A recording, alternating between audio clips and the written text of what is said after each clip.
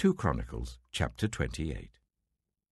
Ahaz was 20 years old when he became king, and he reigned in Jerusalem for 16 years. Unlike David his father, he did not do what was right in the eyes of the Lord. He followed the ways of the kings of Israel, and also made idols for worshipping the Baals. He burned sacrifices in the valley of Ben-Hinnom, and sacrificed his children in the fire, engaging in the detestable practices of the nations that the Lord had driven out before the Israelites. He offered sacrifices and burned incense at the high places, on the hilltops, and under every spreading tree. Therefore the Lord his God delivered him into the hands of the king of Aram. The Arameans defeated him and took many of his people as prisoners and brought them to Damascus. He was also given into the hands of the king of Israel, who inflicted heavy casualties on him. In one day, Pekah, son of Remaliah, killed 120,000 soldiers in Judah, because Judah had forsaken the Lord, the God of their ancestors. Zichri, an Ephraimite warrior, killed Maaseiah, the king's son, Azrikam, the officer in charge of the palace, and Elkanah, second to the king. The men of Israel took captive from their fellow Israelites, who were from Judah, 200,000 wives, sons, and daughters. They also took a great deal of plunder which they carried back to Samaria. But a prophet of the Lord named Oded was there, and he went out to meet the army when it returned to Samaria. He said to them, "Because the Lord, the God of your ancestors, was angry with Judah, he gave them into your hand. But you have slaughtered them in a rage that reaches to heaven. And now you intend to make the men and women of Judah and Jerusalem your slaves. But aren't you also guilty of sins against the Lord your God? Now listen to me. Send back your fellow Israelites that you have taken as prisoners, for the Lord's fierce anger rests on you." Then some of the leaders in Ephraim, Azariah, son of Jehohanan, Berechiah, son of Meshillemoth, Jehizkiah, son of Shallum, and Amasa, son of Hadlai, confronted those who were arriving from the war. "You must not bring those prisoners here," they said, "or we will be guilty before the Lord. Do you intend to add to our sin and guilt? For our guilt is already great, and his fierce anger rests on Israel." So the soldiers gave up the prisoners and plunder in the presence of the officials and all the assembly. The men designated by name took the prisoners, and from the plunder they clothed all who were naked. They provided them with clothes and sandals, food and drink, and healing balm. All those who were weak they put on donkeys. So they took them back to their fellow Israelites at Jericho, the city of palms, and returned to Samaria. At that time, King Ahaz sent to the kings of Assyria for help. The Edomites had again come and attacked Judah and carried away prisoners, while the Philistines had raided towns in the foothills and in the Negev of Judah. They captured and occupied Beth-Shemesh, Ajalon, and Gederoth, as well as Soko, Timnah, and Gimzo, with their surrounding villages. The Lord had humbled Judah because of Ahaz, king of Israel, for he had promoted wickedness in Judah and had been most unfaithful to the Lord. Tiglath-Pileser, king of Assyria, came to him, but gave him trouble instead of help. Ahaz took some of the things from the temple of the Lord and from the royal palace and from the officials and presented them to the king of Assyria, but that did not help him. In his time of trouble, King Ahaz became even more unfaithful to the Lord. He offered sacrifices to the gods of Damascus who had defeated him, for he thought, "Since the gods of the kings of Aram have helped them, I will sacrifice to them so that they will help me." But they were his downfall, and the downfall of all Israel. Ahaz gathered together the furnishings from the temple of God and cut them in pieces. He shut the door of the Lord's temple and set up altars at every street corner in Jerusalem. In every town in Judah he built high places to burn sacrifices to other gods and aroused the anger of the Lord, the God of his ancestors. The other events of his reign and all his ways from beginning to end are written in the book of the kings of Judah and Israel. Ahaz rested with his ancestors and was buried in the city of Jerusalem, but he was not placed in the tombs of the kings of Israel. And Hezekiah his son succeeded him as king. 2 Chronicles chapter 29. Hezekiah was 25 years old when he became king, and he reigned in Jerusalem for 29 years. His mother's name was Abijah, daughter of Zechariah. He did what was right in the eyes of the Lord, just as his father David had done. In the first month of the first year of his reign, he opened the doors of the temple of the Lord and repaired them. He brought in the priests and Levites, assembled them in the square on the east side, and said, "Listen to me, Levites. Consecrate yourselves now, and consecrate the temple of the Lord, the God of your ancestors. Remove all defilement from the sanctuary. Our parents were unfaithful. They did evil in the eyes of the Lord our God and forsook him. They turned their faces away from the Lord's dwelling place and turned their backs on him. They also shut the doors of the portico and put out the lamps. They did not burn incense or present any burnt offerings at the sanctuary to the God of Israel. Therefore, the anger of the Lord has fallen on Judah and Jerusalem. He has made them an object of dread and horror and scorn, as you can see with your own eyes. This is why our fathers have fallen by the sword, and why our sons and daughters and our wives are in captivity. Now I intend to make a covenant with the Lord, the God of Israel, so that his fierce anger will turn away from us. My sons, do not be negligent now, for the Lord has chosen you to stand before him and serve him, to minister before him and to burn incense." Then these Levites set to work. From the Kohathites, Mahath, son of Amasai, and Joel, son of Azariah. From the Merarites, Kish, son of Abdi, and Azariah, son of Jehalalel. From the Gershonites, Joah, son of Zimmah, and Eden, son of Joah. From the descendants of Elizaphan, Shimri and Jeiel. From the descendants of Asaph, Zechariah and Mattaniah. From the descendants of Heman, Jehiel and Shimei. From the descendants of Jeduthun, Shemaiah and Aziel. When they had assembled their fellow Levites and consecrated themselves, they went in to purify the temple of the Lord as the king had ordered, following the word of the Lord. The priests went into the sanctuary of the Lord to purify it. They brought out to the courtyard of the Lord's temple everything unclean that they found in the temple of the Lord. The Levites took it and carried it out to the Kidron Valley. They began the consecration on the first day of the first month, and by the 8th day of the month they reached the portico of the Lord. For 8 more days they consecrated the temple of the Lord itself, finishing on the 16th day of the first month. Then they went in to King Hezekiah and reported, "We have purified the entire temple of the Lord, the altar of burnt offering with all its utensils, and the table for setting out the consecrated bread with its articles. We have prepared and consecrated all the articles that King Ahaz removed in his unfaithfulness while he was king. They are now in front of the Lord's altar." Early next morning, King Hezekiah gathered the city officials together and went up to the temple of the Lord. They brought 7 bulls, 7 rams, 7 male lambs, and 7 male goats as a sin offering for the kingdom, for the sanctuary, and for Judah.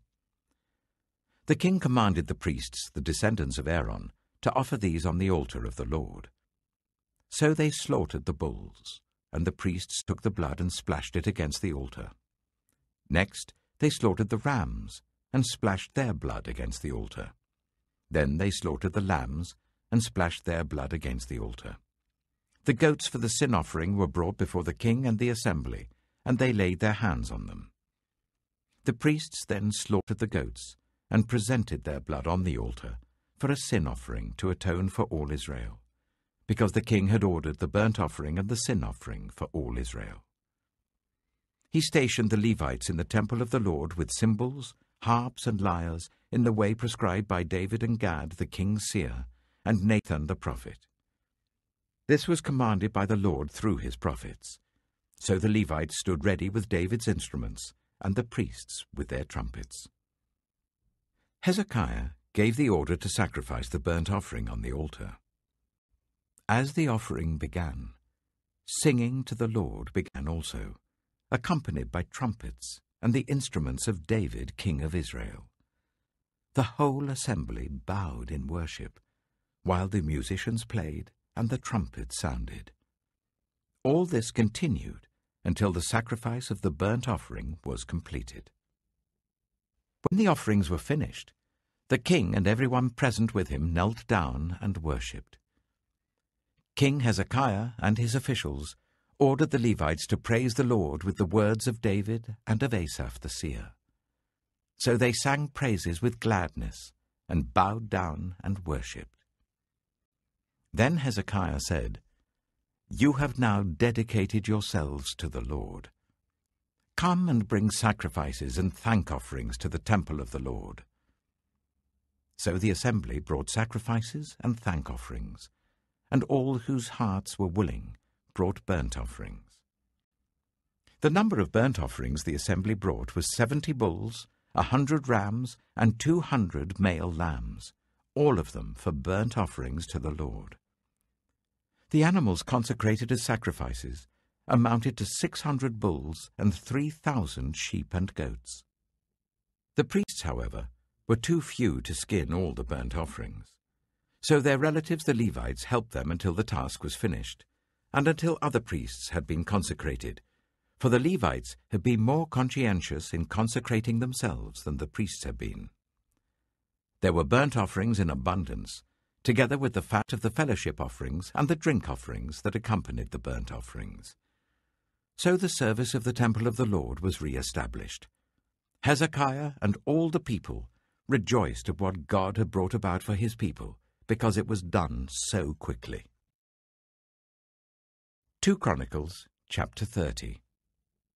Hezekiah sent word to all Israel and Judah, and also wrote letters to Ephraim and Manasseh, inviting them to come to the temple of the Lord in Jerusalem and celebrate the Passover to the Lord, the God of Israel. The king and his officials and the whole assembly in Jerusalem decided to celebrate the Passover in the 2nd month. They had not been able to celebrate it at the regular time, because not enough priests had consecrated themselves and the people had not assembled in Jerusalem. The plan seemed right, both to the king and to the whole assembly. They decided to send a proclamation throughout Israel from Beersheba to Dan, calling the people to come to Jerusalem and celebrate the Passover to the Lord, the God of Israel. It had not been celebrated in large numbers according to what was written. At the king's command, couriers went throughout Israel and Judah with letters from the king and from his officials, which read, "People of Israel, return to the Lord, the God of Abraham, Isaac, and Israel, that he may return to you who are left, who have escaped from the hand of the kings of Assyria. Do not be like your parents and your fellow Israelites, who were unfaithful to the Lord, the God of their ancestors, so that he made them an object of horror, as you see. Do not be stiff-necked as your ancestors were.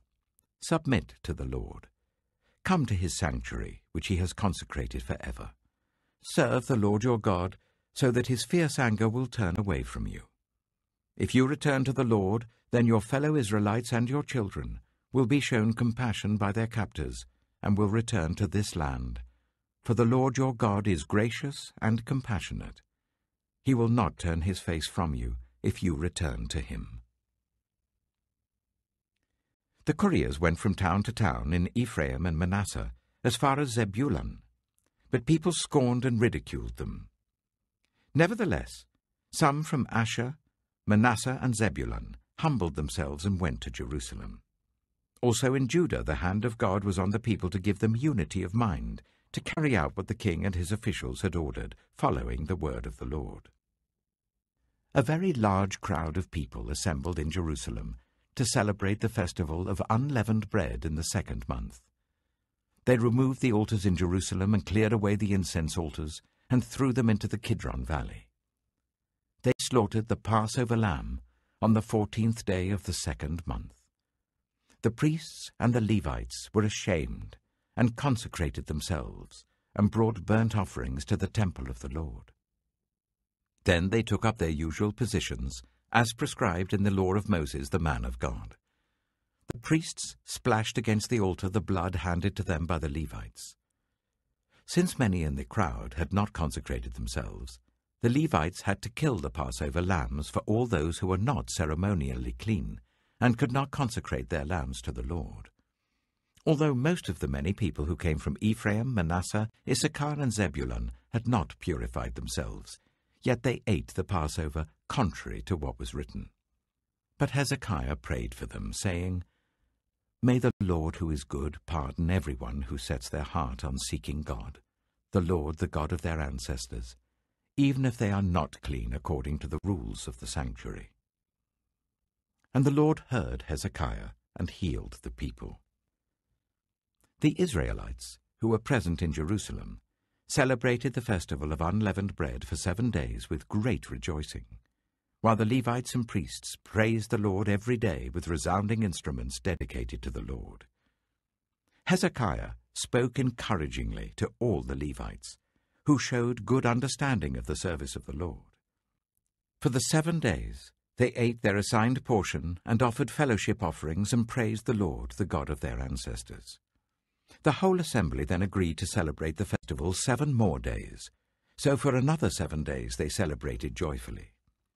Hezekiah, king of Judah, provided 1,000 bulls and 7,000 sheep and goats for the assembly, and the officials provided them with 1,000 bulls and 10,000 sheep and goats.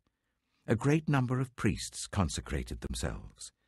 The entire assembly of Judah rejoiced, along with the priests and Levites and all who had assembled from Israel, including the foreigners who had come from Israel and also those who resided in Judah. There was great joy in Jerusalem, for since the days of Solomon son of David, king of Israel, there had been nothing like this in Jerusalem. The priests and the Levites stood to bless the people, and God heard them, for their prayer reached heaven, his holy dwelling place. Acts, chapter 22. Brothers and fathers, listen now to my defense. And when they heard him speak to them in Aramaic, they became very quiet.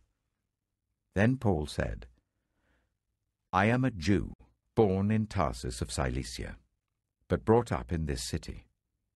I studied under Gamaliel, and was thoroughly trained in the law of our ancestors.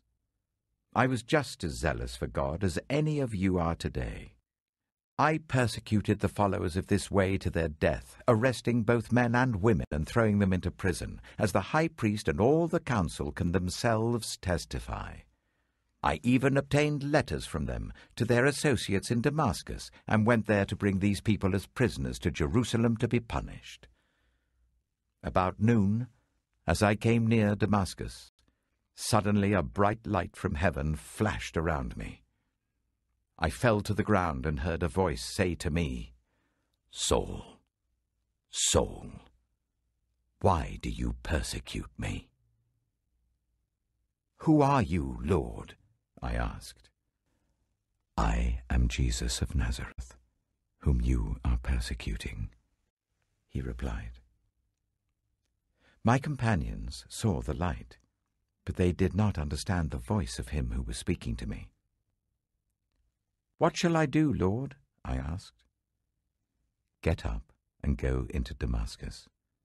There you will be told all that you have been assigned to do.'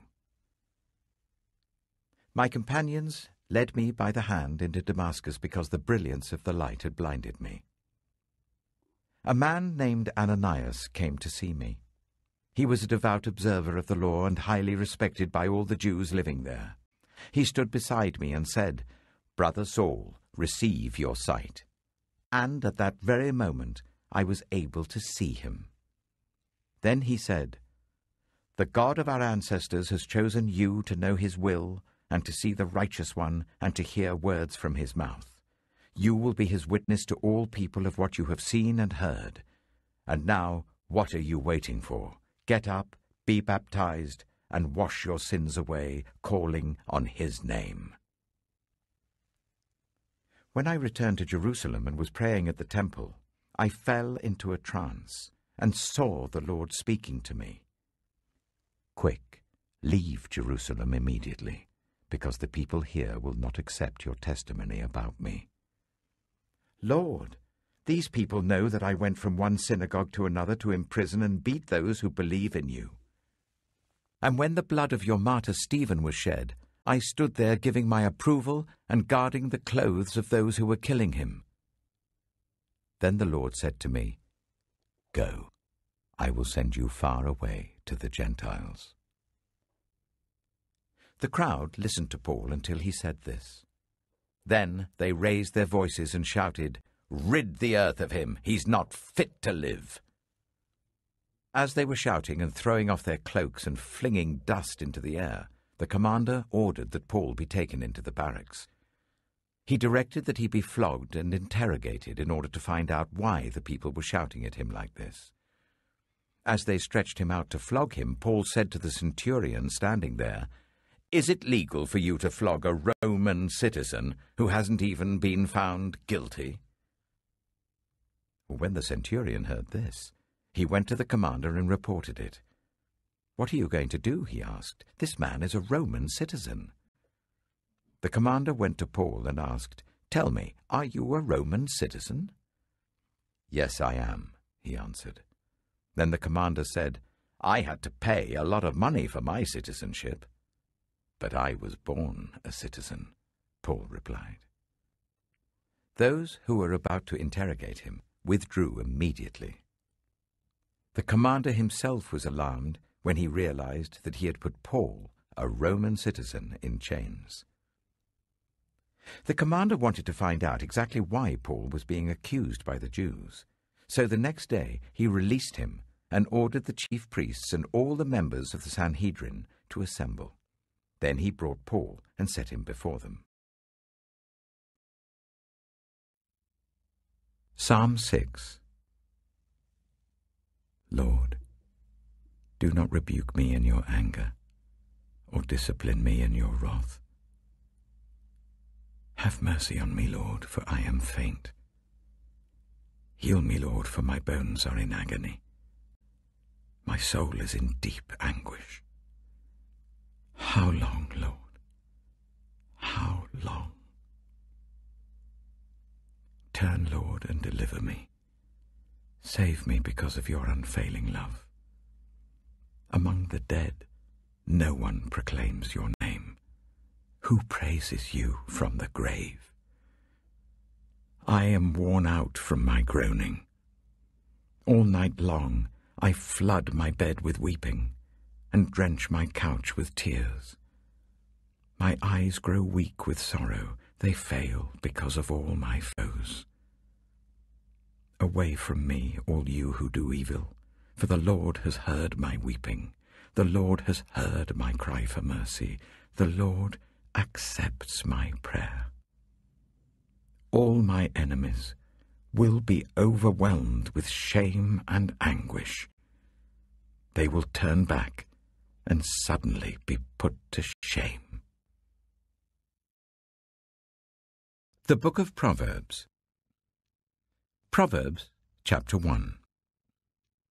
The Proverbs of Solomon, son of David, king of Israel, for gaining wisdom and instruction, for understanding words of insight, for receiving instruction in prudent behavior, doing what is right and just and fair, for giving prudence to those who are simple, knowledge and discretion to the young. Let the wise listen and add to their learning, and let the discerning get guidance, for understanding proverbs and parables, the sayings and riddles of the wise. The fear of the Lord is the beginning of knowledge, but fools despise wisdom and instruction.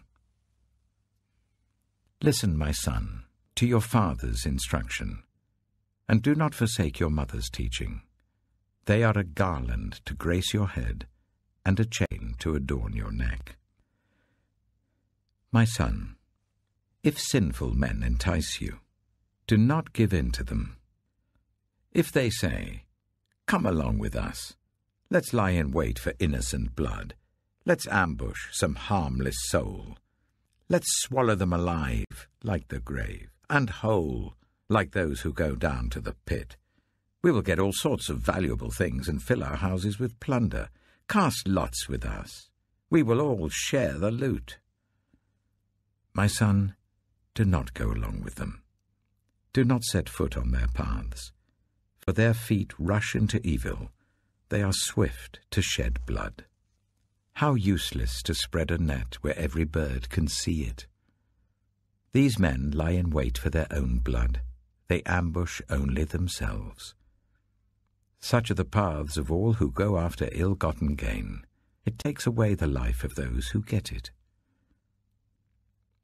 Out in the open, wisdom calls aloud. She raises her voice in the public square. On the top of the wall she cries out. At the city gate she makes her speech. How long will you who are simple love your simple ways?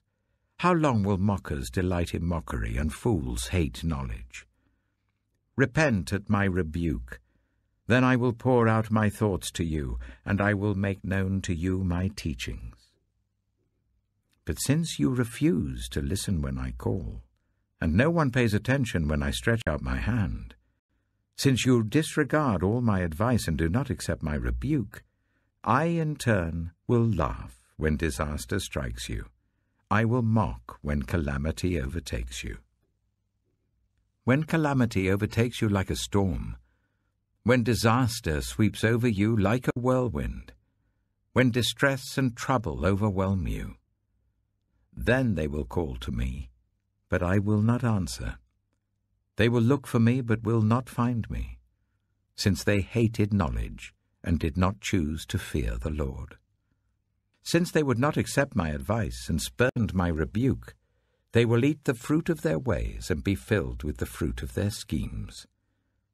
For the waywardness of the simple will kill them, and the complacency of fools will destroy them. But whoever listens to me will live in safety and be at ease, without fear of harm.